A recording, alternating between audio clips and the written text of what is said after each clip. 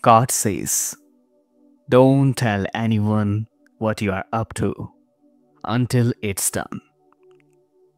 Yes, dear child of God, this is the hour of silent labor and hidden progress. For the Lord is calling you to a place of wisdom where your steps are guarded, your words are few, and your actions speak louder than the noise of the doubters. In this season, what you are building is sacred, what you are birthing is divine, and the enemy seeks to disrupt, delay, or destroy it before it takes shape. But God, in His infinite wisdom, reminds you to move in silence until His work is completed in you. The Spirit of the Lord is saying, not everyone will understand the vision I have placed in your heart. Not everyone will support the journey I have set before you. Some will laugh, others will doubt, and many will try to tear down what they cannot comprehend. That is the reason I ask you, my beloved, to guard your heart and your plans. Keep them hidden under the shadow of my wings until the appointed time of revealing. Chosen one, consider Nehemiah, who rebuilt the walls of Jerusalem. He did not announce his plans to everyone.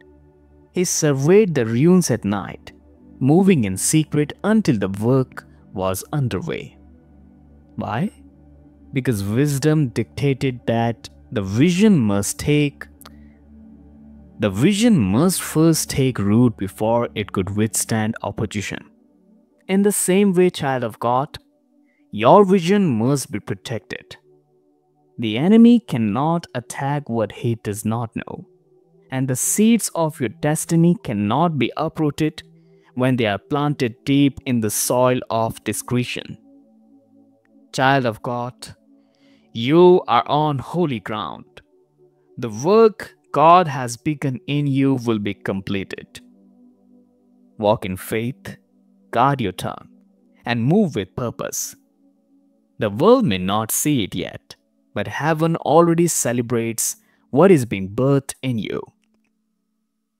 Now I want to let us pray. Now let us pray. Heavenly Father, we thank you for the wisdom to move in silence and the strength to persevere. Teach us to guard our hearts and our plans as we trust in your perfect timing. Bless the works of our hands and protect us from every scheme of the enemy. May what you are building in us glorify your name and inspire others to seek you. We seal this prayer in Jesus' mighty name. Amen. So, chosen one, go and do what the Lord has placed in your heart.